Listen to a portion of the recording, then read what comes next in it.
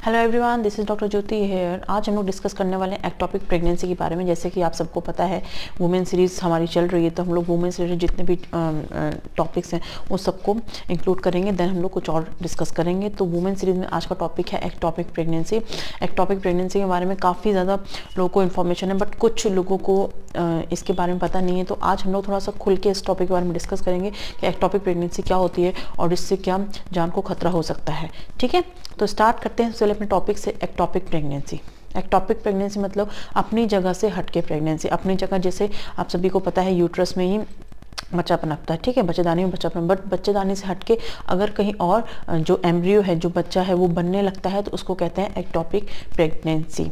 ठीक है, बस सुनने में कितना अजीब सा लगता है, कुछ अलग भी है क्योंकि यूट्रस में ही बच्चा होता है, बट यूट्रस से हटके अगर फैलोपियन ट्यूब्स होती हैं वहाँ हो सकता है, पेट में भी हो सकता है, और आपके क्या बोलते हैं सर्विक्स में भी हो सकता है। तो ये कुछ जगह होती है जहाँ पे बच्चा पनपने के चांसेस होते हैं, बट ये 50% लोगों में, सिर्फ 2% लोगों में ही ऐसा होता है जिसको कहते हैं एक्टोपिक प्रेगनेंसी। ठीक है, तो अभी हम स्टार्ट करेंगे सबसे पहले कि इसमें ऐसा क्यों होता है, एक्टोपिक प्रेगनेंसी क्यों होती है, और उसके बाद उसके क्या क्या हम लोग कैसे डायग्नोस कर सकते हैं, कैसे पता कर सकते हैं, और उसका क्या क्या ट्रीटमेंट होता है। ठीक है, तो स्टार्ट करते हैं सबसे पहले कि एक्टोपिक प्रेगनेंसी क्यों होती है। सबसे पहले इसका रीज़न क्या होता है? सबसे पहले इसका रीज़न होता है इन्फेक्शन। अगर आपकी ट्यूब में आपको कोई भी इन्फेक्शन है, मतलब आपकी जो फैलोपियन ट्यूब्स होती हैं इस तरफ से जो फैलोपियन ट्यूब्स होती हैं उसमें कोई इन्फेक्शन हो सकता है, तो भी आपको एक्टोपिक प्रेगनेंसी होने के चांसेस रहते हैं। बिकॉज इन्फेक्शन होगा तो ऑब्वियसली एग मूव नहीं करेगा टुवर्ड यूट्रस की तरफ नहीं जाएगा, तो उसमें ही पनपता रहेगा। तो ये एक फैलोपियन ट्यूब का रीज़न होता है। अगर आपको ट्यूबरक्लोसिस है आपकी यूट्रस में या आपके फैलोपियन ट्यूब में, तो भी आपको एक्टोपिक प्रेगनेंसी के चांसेस होते हैं। में कभी भी है, अगर आपकी फैमिली में किसी को एक्टोपिक प्रेगनेंसी हुई है तो भी आपको एक्टोपिक प्रेगनेंसी हो सकती है, या पहले कभी आपको एक्टोपिक प्रेगनेंसी हुई है तो एक्टोपिक प्रेगनेंसी होने का वापस से चांस हो जाता है। ठीक है, या जेनेटिक है, जैसे मैंने भी आपको एक्सप्लेन करा है, या क्या बोलते हैं आप कोई मेडिसिन खा रहे हैं, कोई अपनी दवाई ली है जिससे आपकी फैलोपियन ट्यूब्स और यूट्रस में कुछ फर्क पड़ रहा है, तो इसकी कुछ चेंजेस आ रहे हैं, तो उसकी वजह से भी एक्टोपिक प्रेगनेंसी होने के चांसेस रहते हैं। ठीक है, तो ये तो बात हो गई एक्टोपिक प्रेगनेंसी में किन किन लोगों में ज़्यादा होने की संभावना रहती है और ये क्यों होती है। ठीक है, तो अब बात करेंगे एक्टोपिक प्रेगनेंसी में सिम्टम्स क्या आते हैं, कैसे पता चलेगा कि आपको एक्टोपिक प्रेगनेंसी। सबसे पहले तो मिस पीरियड तो होता ही है। अगर आपको प्रेगनेंसी हो तो एक्टोपिक प्रेगनेंसी में मिस पीरियड होगा। ठीक है, आप जो है आपको एब्डोमिनल पेन रहेगा। एब्डोमिनल पेन आपके एक तरफ की फैलोपियन ट्यूब्स मतलब राइट साइड की एब्डोमिनल पेन भी रह सकता है, लेफ्ट साइड एब्डोमिनल पेन भी रह सकता है। तो ये डिपेंड करता है, अगर आपको apart from your this area, इसके अलावा भी अगर एब्डोमिन में प्रेगनेंसी होती है तो वो आपके सर्वाइकल में पेन कर सकता है, पेट में भी बहुत ज़्यादा पेन कर सकता है। ठीक है, तो ये बात हो गई है। आपको सबसे पहले पेन रहेगा, और मिस पीरियड तो बता दिया, और आपको पेन रहेगा। पेन आपको एक लोकलाइज एरिया में होता है, थोड़ा पेन आपका रेडिएट भी कर सकता है। ठीक है, तो क्या होता है पेन के साथ साथ आपका बीपी जो है काफ़ी ज़्यादा लो हो सकता है, क्योंकि एक साथ जो है ब्लड जो है इकट्ठा हो गया। क्या होता है जब यूट्रस में एबॉर्शन होता है, अगर यूट्रस में अगर बच्चा यूट्रस में है, अगर वो एबॉर्ट होता है तो वो निकल जाता है बाहर। ठीक है, आप ब्लीडिंग देख सकते हैं, बट अगर एक्टोपिक प्रेगनेंसी है, एक्टोपिक प्रेगनेंसी में आपको ब्लीडिंग दिखेगी नहीं, क्योंकि ब्लीडिंग है वो सारी अंदर ही रहती है। इसलिए काफ़ी ज़्यादा पेशेंट्स और लोगों को समझाना मुश्किल हो जाता है कि एक्टोपिक प्रेगनेंसी कितनी ज़्यादा खतरनाक हो सकती है, क्योंकि इसमें इंटरनल ब्लीडिंग होती है। इंटरनल जो ब्लड होता है, अंदर जो ब्लड इकट्ठा हो रहा है, खून इकट्ठा हो रहा है, उससे काफ़ी ज़्यादा लाइफ बहुत ज़्यादा प्रॉब्लम में आ सकती है। ठीक है, तो एक्टोपिक प्रेगनेंसी सबसे ज़्यादा अंदरूनी खून आता है, और यूट्रस में जब प्रेगनेंसी होती है तो वो बाहर निकल जाता है, बट अंदर की खून निकलने की जगह तो है नहीं, तो डॉक्टर क्या उसको सर्जरी के थ्रू निकालते हैं। हम लोग आज डिस्कस करेंगे कि क्या इसका ट्रीटमेंट होता है। तो इसमें क्या होता है, इसकी वजह से बहुत ज़्यादा एक्यूमुलेशन हो जाता है इसका, तो इसकी वजह से आपका बीपी भी लो हो सकता है, आपको रेक्टल प्रेशर, मतलब आप जहाँ से आप फ्रेश होते हैं वहाँ पर आपको बहुत ज़्यादा प्रेशर आ सकता है। ऐसा लगता है कि जैसे बेबी अब बाहर आ जाएगा, उस तरीके का हो सकता है। आपका जो फैलोपियन ट्यूब्स होती है काफ़ी ज़्यादा पतली होती है, धागे जैसी होती है, तो सोचो आप कितना, मतलब बच्चा तो उसमें बहुत कम ग्रो कर सकता है, ज़्यादा ग्रो कर नहीं सकता है। तो जो फैलोपियन ट्यूब्स है वो तो धागे जैसी होती है, बच्चा तो उसमें ग्रो नहीं कर सकता, उसको हार्मोन सपोर्ट नहीं मिल रहा है, उसको किसी तरीके का कोई सपोर्ट नहीं मिल रहा है, क्योंकि यूट्रस तो एक अलग चीज़ है, उसमें हार्मोन का सपोर्ट मिलता है, यूट्रस का खुद का सपोर्ट मिलता है, बट जो फैलोपियन ट्यूब्स है उसमें सपोर्ट ही नहीं मिलता। तो सोचो एकदम से बस्ट आउट होगी तो कितना ज़्यादा प्रॉब्लम हो सकता है। इसलिए जो एक्टोपिक प्रेगनेंसी है उसको मजाक में नहीं लेना चाहिए, ये बहुत ज़्यादा कॉम्प्लिकेटेड हो सकती है। इसलिए अगर आपको कभी इस तरीके के फीचर्स लगते हैं, अपने में कुछ इस तरीके का लगता है, तो आप तुरंत जाके डॉक्टर से संपर्क करें ताकि आपकी लाइफ हैजार्डस ना हो, लाइफ में कुछ ऐसी प्रॉब्लम ना आए। ठीक है, तो ये बात होगी कि आपको क्या क्या सिम्टम्स दिखेंगे। अब हम लोग बात करेंगे कि किन किन लोगों में क्या क्या इसके रिस्क फैक्टर, मतलब किन किन लोगों में ज़्यादा होने की संभावना रहती है एक्टोपिक प्रेगनेंसी। ठीक है, तो सबसे पहले बात आते हैं एज की। एज अगर 35 है और उससे ज़्यादा है तो उसमें भी एक्टोपिक प्रेगनेंसी के चांसेस बहुत ज़्यादा रहते हैं। ठीक है, कॉपर टी, अगर किसी ने कॉपर टी लगवा रखी है तो उसमें भी एक्टोपिक प्रेगनेंसी के चांसेस ज़्यादा रहते हैं। बिकॉज क्या होता है, कॉपर टी तो कॉपर टी क्या होता है, जो उसमें मेटल होता है कॉपर, वो अपने आसपास की सराउंडिंग को इस तरीके का एनवायरनमेंट प्रोवाइड करता है कि वहाँ प्रेगनेंसी कंसीव करने के चांसेस नहीं होते हैं। बट अगर इफ़ इन केस कभी अगर एंट्री हो जाती है स्पर्म की, तो वो सोचो उसको वो यूट्रस तो मिलेगा नहीं ग्रो करने के लिए, तो वो जाके फैलोपियन ट्यूब्स में ग्रो कर जाए। बट ये बहुत 1000 में से 0.1% लोगों को होता है। ऐसे डरने की कोई ज़रूरत नहीं है, अगर जिसने कॉपर टी लगवा रखी है तो उससे ऐसा कुछ नहीं है।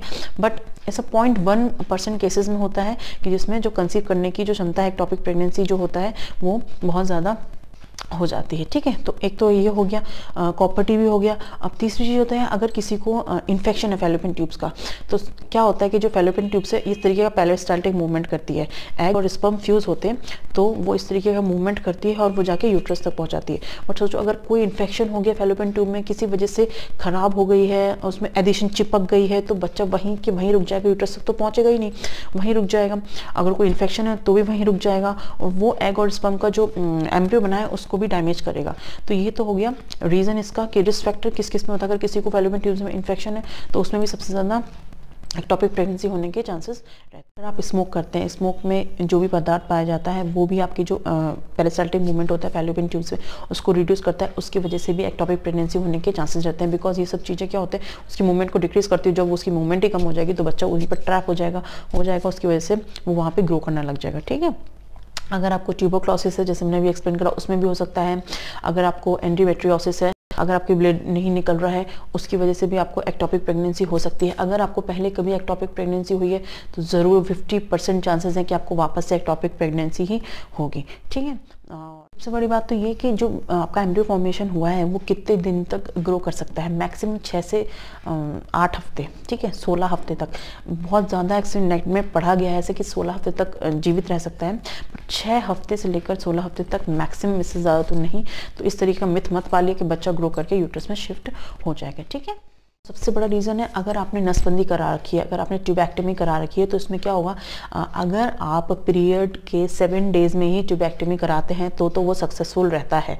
तो सक्सेसफुल, अगर आप पीरियड्स के 7 डेज़ में ही अगर आप नसबंदी करवाते हैं तो वो सक्सेस रहता है। बट अगर पीरियड्स के बाद, अगर आप सोचेंगे ओव्यूलेशन टाइम चल रहा है, आपने ओव्यूलेशन टाइम में अगर उसके बाद करवाई और आपने कांटेक्ट कर लिया तो उसकी वजह से भी आपका जो ये एक्टोपिक प्रेगनेंसी उसके चांसेस हो सकते हैं। अगर आपको एक्टोपिक प्रेगनेंसी के अलावा भी आपको नॉर्मल जो प्रेगनेंसी है वो भी कंसीव कर सकते हैं। इसलिए ये ध्यान रखिए, अगर आप ट्यूबैक्टमी नसबंदी करवाने जा रहे हैं तो आपको पीरियड्स के 7 डेज़ में ही कराना चाहिए। ठीक है, अब बात करते हैं इसके ट्रीटमेंट की। ये तो सारे रिस्क फैक्टर हो गए कि किन किन लोगों में ये होने के चांसेस ज़्यादा रहते हैं। अब हम लोग बात करेंगे कि क्या क्या ट्रीटमेंट होता है एक्टोपिक प्रेगनेंसी। सबसे पहले हम लोग बात करेंगे मेडिसिन की। मेडिसिन में क्या होता है, मेथोट्रेक्सेट ड्रग देते हैं जो आपका जो सेल ग्रो करता है उसको रिड्यूस कर देता है। तो आपको जो एक्टोपिक प्रेगनेंसी का जो टॉपिक का जो एम्ब्रियो फॉर्मेशन है उसको बढ़ने नहीं देता, उसको वहीं पे रोक देता है। तो जिसकी वजह से एक्टोपिक जो बेबी है, जो एम्ब्रियो है, वो ग्रो नहीं कर पाता है।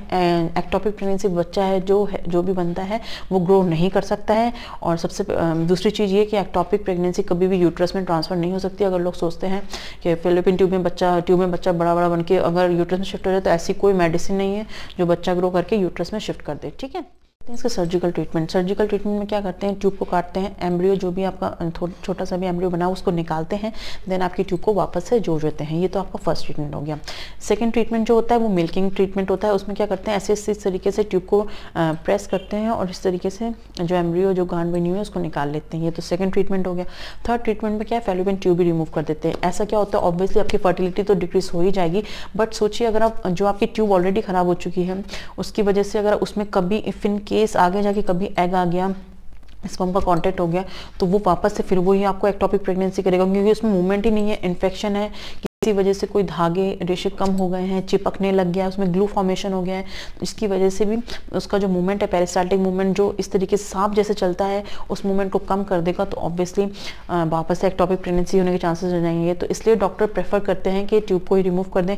ट्यूब को रिमूव करेंगे, थर्ड ट्रीटमेंट में आता है। अगर आपकी ट्यूब ही रिमूव हो जाएगी तो ऑब्वियसली आपकी फर्टिलिटी डिक्रीज होगी, मैटर करता है, बट आपकी जो दूसरी ट्यूब है वो भी काम आ सकती है। बट इस तरीके से इन्फेक्शन लेके चलेंगे तो आगे आपके लिए हेल्थ हैजार्डस रह सकता है, कुछ भी प्रॉब्लम हो सकती है, वापस से आपको एक्टोपिक प्रेगनेंसी हो सकती है। इसलिए जो ज़्यादा डॉक्टर प्रेफर करते हैं कि सर्जिकली उस ट्यूब को रिमूव कर दिया जाए। अगर एम्ब्रियो की फॉर्मेशन इतनी ज़्यादा नहीं हुई है तो क्या बोलते हैं उसको, इस मिल्किंग रिएक्शन से रिमूव कर सकते हैं, मिल्किंग एक्शन से रिमूव कर सकते हैं। ठीक है, अब बात हो गई कि क्या क्या टेस्ट होते हैं एक्टोपिक प्रेगनेंसी पता लगाने के लिए। एक्टोपिक प्रेगनेंसी पता लगाने के लिए सबसे पहले अल्ट्रासोनोग्राफी होती है, उसमें पता लग जाएगा कि आपको एक्टोपिक प्रेगनेंसी है, आपके मिस पीरियड होंगे, और आपका जो SGG लेवल होता है, ह्यूमन गोनाडोट्रोपिन हार्मोन जो होता है, ये जो आपका बहुत रिड्यूस हो जाएगा, तो सेम रहेगा या रिड्यूस हो जाएगा।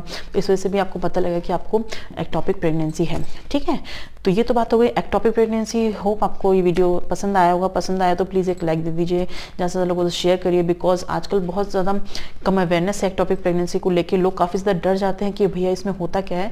तो ये प्रॉब्लम वाली चीज़, बहुत ज़्यादा हेल्थ हैजार्डस है, इसलिए आप तुरंत इसको, अगर आपको पता लगता है कि इस तरीके के सिम्टम्स आते हैं तो आप तुरंत जाके डॉक्टर संपर्क करें, बिकॉज इन सब चीज़ों को अपने हाथ में लेने का कोई सेंस नहीं है, बिकॉज ये सब चीज़ें अंदर चलती हैं, डॉक्टर इसमें ऑपरेट करके निकाल देंगे, तो आपको ज़्यादा हेल्थ बेनिफिशियल लगेगा। ठीक है, और आपको वीडियो पसंद आए तो एक लाइक दे दीजिए, ज़्यादा से लोगों से शेयर करिए, एंड चैनल को प्लीज़ सब्सक्राइब करना ना भूलें। आपके चैनल के नीचे जो सब्सक्राइब का बटन है रेड कलर का, उसको क्लिक करिए, और ताकि ज़्यादा से ज़्यादा लोगों तक ये इन्फॉर्मेशन पहुँचती रहे, आपको नए नए वीडियोस हेल्थ से रिलेटेड मिलते रहें। Thank you very much for watching. This is doctor Jyoti here.